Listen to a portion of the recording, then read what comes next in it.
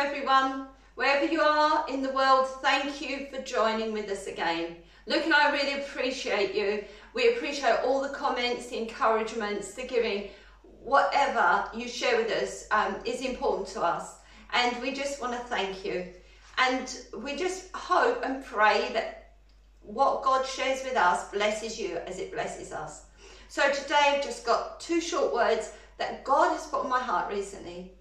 And I want you to know that God has a memorial of you in heaven. Now, a memorial is a written record. It can be a book or a statement, or it can be in stone or glass. It can be a monument or a statue. But there is a memorial in heaven with your name on it. And I don't know if you know that. I don't know if you've ever heard of this. I had never realised that there was a memorial until about 3 decades ago, when I was on the mission field. We were coming away from the mission field. We'd done our time there, and I became very ill to the point that I nearly died.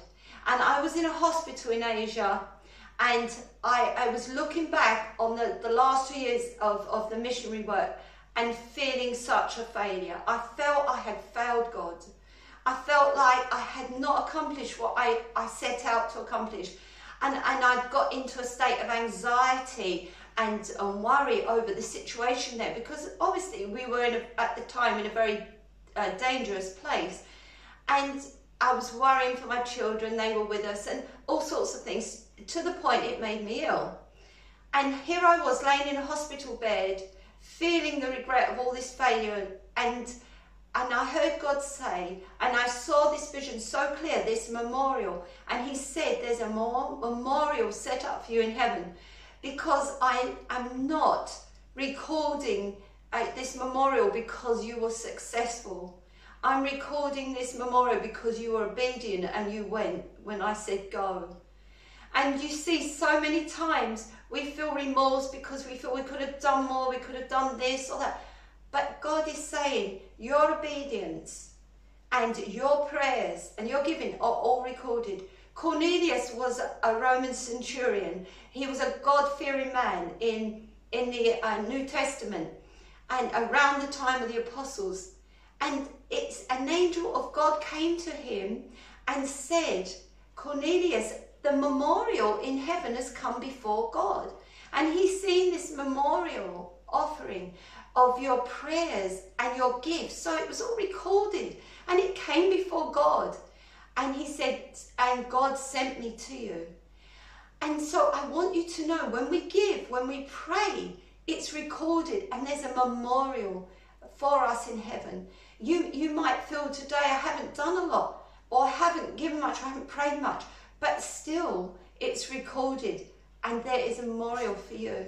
You know, God, just sometimes we set out with good expectations and hopes, and things don't always go the way that we hoped or planned in God.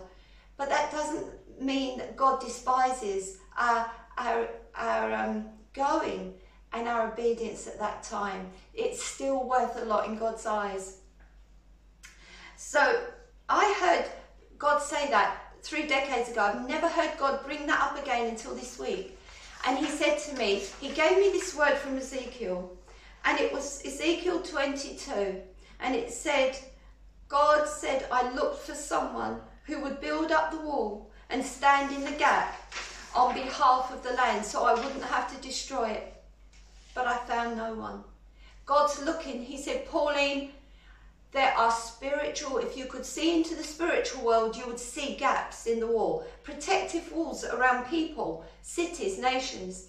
And he said, if you could see in the spiritual world, you would see where there's been a breach, a breaking down in the wall, where the enemy is allowed to get through and penetrate and then come in and take advantage of either those people or that situation.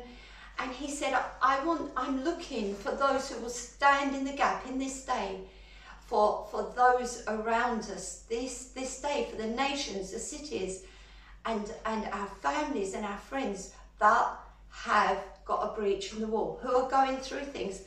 I've got a family member, texted me this morning. Her whole family's down with COVID, really ill. They need somebody. They are not God-fearing people.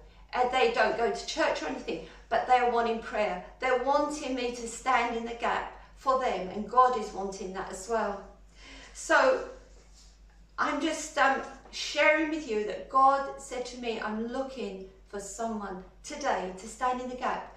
And I want you to know, however weak you feel, however insignificant you feel, your prayers are still valuable. They will still move mountains, and they will go on that memorial in heaven.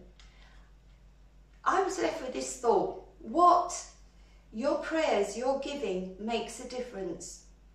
It makes a difference in this world, and it will make a difference for you in the next world. And I just want you, what will be on your memorial stone in heaven? And it's not a gravestone, it's a memorial that goes on the wall, something that's in heaven that celebrates you and every prayer that you ever prayed for someone, every gift that you ever gave, every sacrifice you ever made will be on that. And so I just want to encourage you today, nothing's wasted with God. Everything you give